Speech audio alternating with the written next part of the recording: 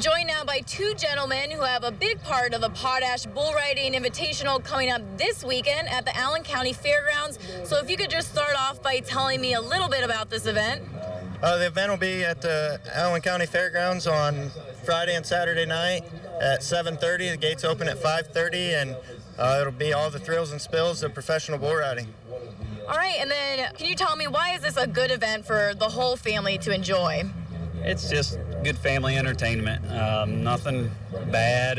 You're watching animals and cowboys compete, and I'll be out there entertaining you, keeping you during the down times, laughing, doing some acts, and just a good time. So what all can families and kids expect to see out there? What kind of activities are going on? Of course, the bull riding. You'll have, some of the top bull riders in the world could show up. We do some acts for entertainment. They're going to have mini bulls for the smaller kids that enter up that ride bulls. They're going to have, I think, 6 of those riders riding also. All right, and then if people haven't yet gotten their tickets to the event, how can they go about doing that?